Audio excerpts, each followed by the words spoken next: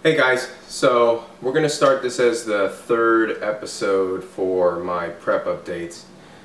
Sorry for sounding the way that I sound. I'm kind of getting over back-to-back colds. I kind of was feeling it during my last vlog. And then I started getting better, and then all of a sudden caught an even worse cold. Like last week sometime, and it wasn't really a cold, I wasn't coughing or anything, just really congested, and nose running. And if you guys watch Michelle's channel, you can see that we had a vlog uploaded yesterday or last night, and you can really tell I'm all red in the nose and I sound really nasally and stuff. So that's just another hurdle in prep. I mean, you kind of have to roll with the punches. It's with anything, whether it be, having to cut down protein, having to cut down fats, having to cut carbs, carb cycling, depletion, all those things. I mean, those are all just hurdles. And I think that if you get sick when you're on prep, it's pretty much the same thing. It's just a hurdle.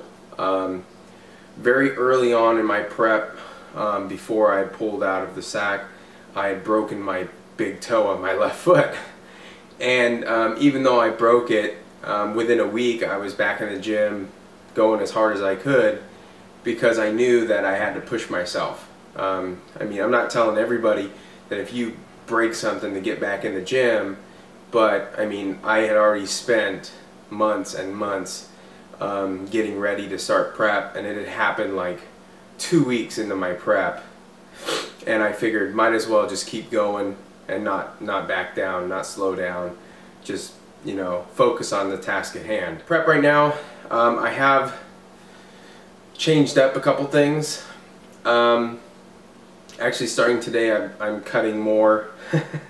I'm cutting more calories out. Not only am I at very low carbs, I think right today is a workout day. I think I'm at 20 grams of net carbs for today, but I'm also cutting some protein out as well, roughly about 4 ounces over the course of the day, whereas I normally get 5 ounces per meal.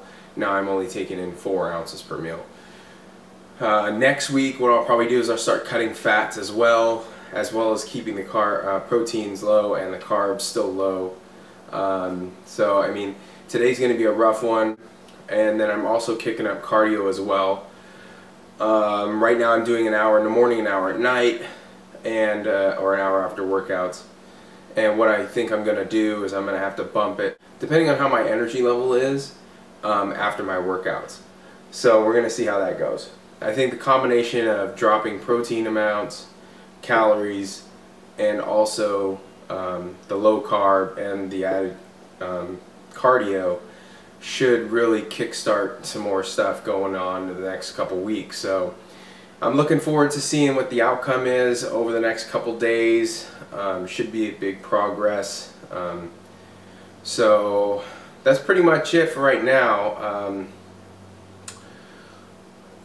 I'm gonna keep doing these on every Sunday, getting them uploaded and getting them out there, and then the Sunday after the show you'll see, oh, this is what I did at the show kind of thing, and it'll be a big surprise kind of thing. I just don't want to really broadcast it of what I'm doing, so just stay tuned.